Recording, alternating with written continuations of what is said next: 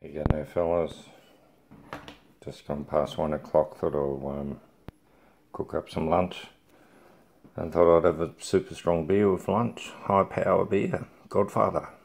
This is another Indian import. Tried a few of the Indian beers, been pretty well surprised. I really love that Haywood's 5000, that's beautiful. There's a couple that are nice. Give this one a crack. It's probably about 7.5%, 8%. I'll have a look. Nice head on it. Tastes quite strong. So have a quick look at this. This is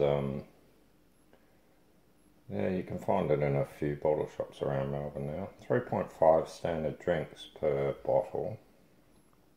So it's not going to be light. Just when they write it really small, it's hard to find it. It'll be in this silver writing on red. Really difficult to read. Anyway, that's the Godfather. Tastes alright. Doesn't taste wickedly strong. There you go. 6.8%. So it's not over the top.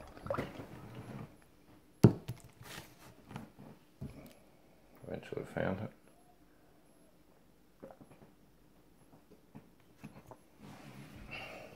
Yeah, it's okay. $7 for a big bottle like that, that's sort of okay. From Melbourne, that's reasonable. Alright, I'll show you what we're having for lunch. Just a bit of lasagna. Vegetarian lasagna, very healthy. Bit of eggplant dip. This is a Thai dish.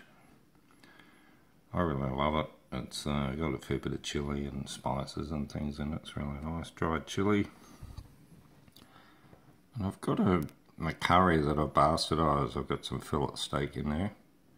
Bit of bread to go with that. And some shiitakes in there and a lot of beans and different things. Pretty hot. Faye complained this morning. She had a bit and she said it was too hot for her. It's got dried chilies in there as well from Mexico. Alright, this should be alright. I'll leave you with it. Leave you with the Godfather.